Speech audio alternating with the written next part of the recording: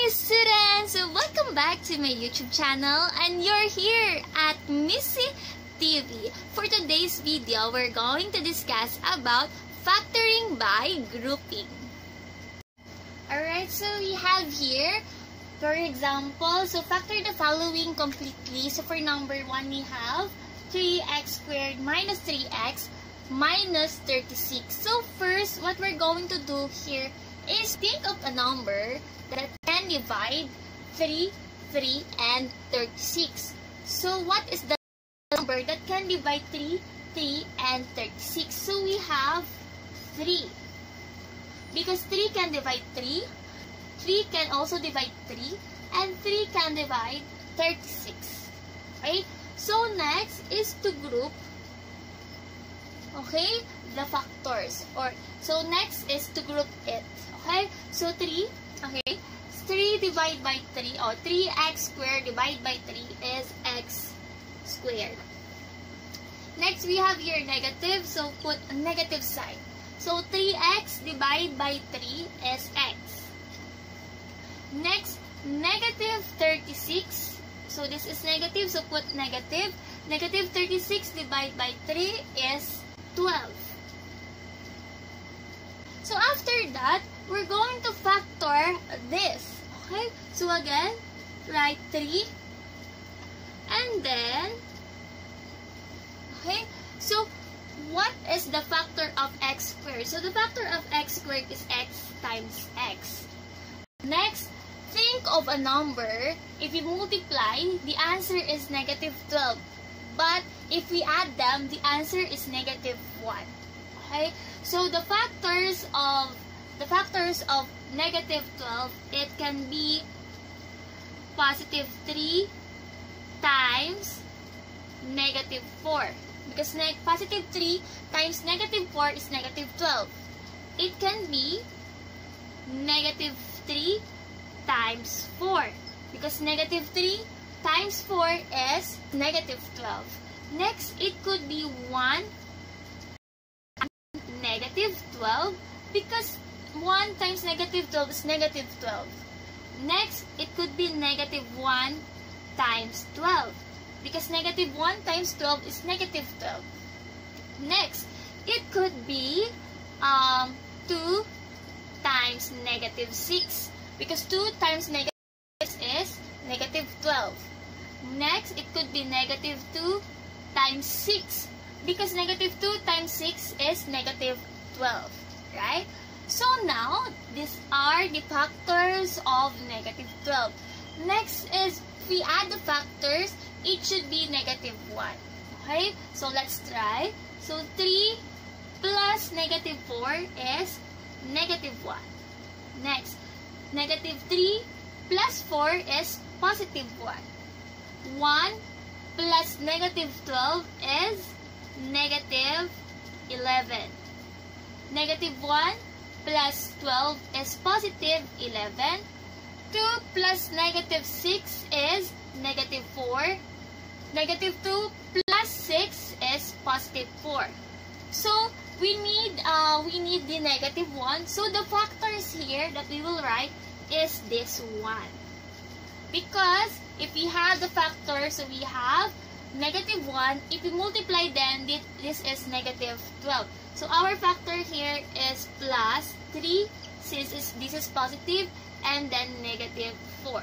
So our final answer here is 3 times x plus 3 times x minus 4. In number 2, we have 2x squared plus 12x plus 18. So again, think of a number that can divide 2, can divide 12, and can divide 18. So what is the least number that can divide 2, 12, and 18? So we have 2. Because 2 can divide 2, 2 can divide 12, and 2 can divide 18. Now let's have a group sign. They are 2x squared divided by 2 is x squared. Plus, so write plus here. 12x divided by 2 is 6x plus 18 divided by 2 is 9. Now, let's factor this term. So, 2. Okay? So, let's factor. The factors of x squared is x times x. Now, again, so think of a number that if you multiply, the answer is 9, positive 9. And if you have them, the answer is positive 6. So, it could be 3 times 3. Because 3 times 3 is 9. It could be negative 3 times negative 3. Because negative 3 times 3 is positive 9. It could be 1 times 9 because 1 times 9 is equal to positive 9. And then it could be negative 1 times negative 9 because negative 1 times negative 9 is positive 9. Okay? So, next is add them. If we add the factor and the answer is positive 6, so that is our factors here. Okay? So, 3 plus 3, 6. Negative 3 plus negative 3 is negative 6. 1 plus 9, 10. Negative 1 plus negative 9 is negative 10. So, this is our factor since we get here the positive 6 on the middle term. So, we have positive 3 plus 3. So, our answer in number 2 is 2 times x plus 3 times x plus 3.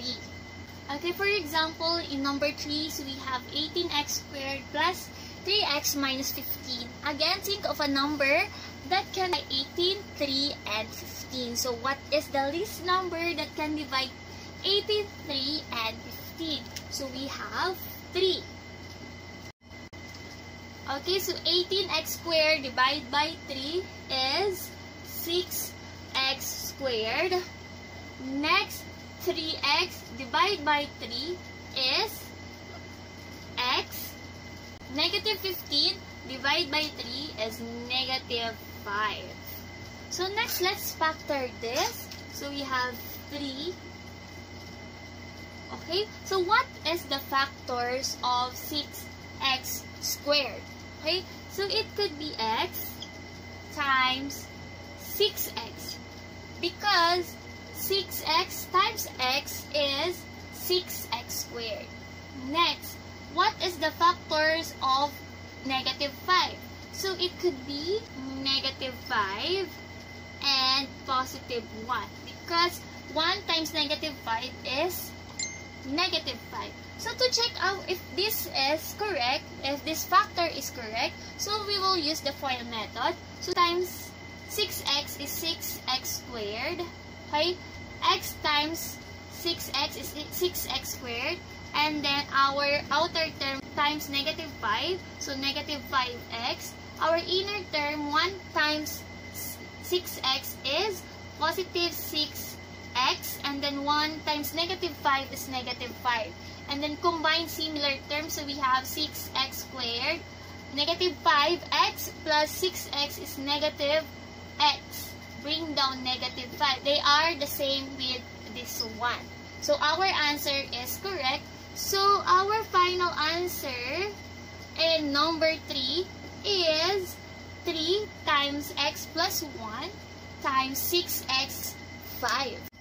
And that's how we end our lesson for today. If you have more questions, so please comment down below. And don't forget to subscribe to my channel. And that's it. Bye-bye!